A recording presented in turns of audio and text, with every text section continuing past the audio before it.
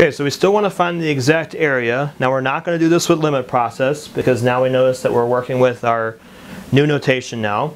What we haven't learned yet up to this point in the course, we haven't learned how to actually do this with antiderivatives.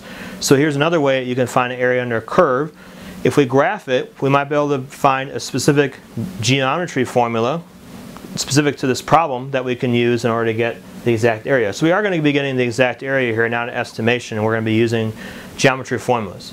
The first thing we have to do is graph this because we don't know what kind of formula to apply.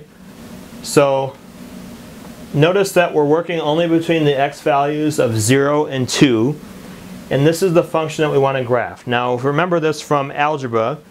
This is y equals mx plus b form, which means that the first thing I want to do is plot the 4, because the 4 is your y-intercept. Negative 2 is going to be your slope. So we can write that as negative 2 over 1, rise over 1. So from here we're going to go down 2 over 1, and then down 2 over 1. We bring it down to here.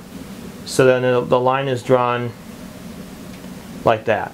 Now when they ask for area under the curve, they're only assuming that you're talking about the area above the x-axis, essentially. So in this case, my actual area is going to be this triangle right here. That's the actual, that would be the graph that would go with it. The shaded area is what we're actually going to be finding. Now how do we find that area? Well, we're going to apply a geometry formula. Remember from geometry that the area of a triangle, area equals 1/2 base times the height. The base is going to be 2 and your height's going to be 4. We can just put that right in there. Base of 2 and a height of 4. And then when we work that out, we're going to get 4 square units as our actual area. So then all this right here, that would just basically equal 4 because we apply the geometry formula. So now let's take a look at another one. Okay, so here's another one we're going to work with for finding the same thing. We want to graph it first and then apply a geometry formula. Now, if you haven't seen or worked too much with these kind of graphs before, if you see a square root of something in a minus x squared, that's a semicircle. So specifically what it looks like is we're going to be graphing it between negative 3 and 3. This here, if you take the square root of 9, that's 3. That's going to become the radius of your circle. So this, the way it works, and all of them of this type, are going to be graphed that way. If you had a 4 here, 4 minus x squared, then 2 would be the radius.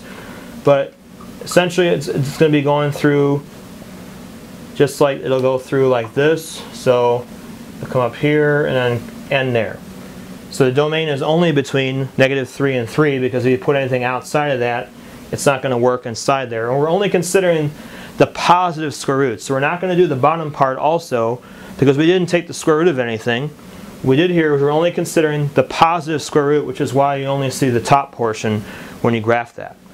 So the actual area is going to be basically all this right inside here. So it's just the semicircle only, and you want to find the area of that. Alright, now this is it's half of a circle, so we have to definitely start with the area of a circle formula, which is going to be pi r squared. However, since we are only dealing with a semicircle, I only want half the area of a circle. So this is the specific formula I'm going to use in this problem. I want to take half of the area of a circle with the radius of 3. So when I put that in, I get 1/2 pi times 3 squared. And then I'm going to work that out. My exact area is going to be 9/2 pi, and you could leave it like that or convert to a decimal if you want to, but that would be the exact area.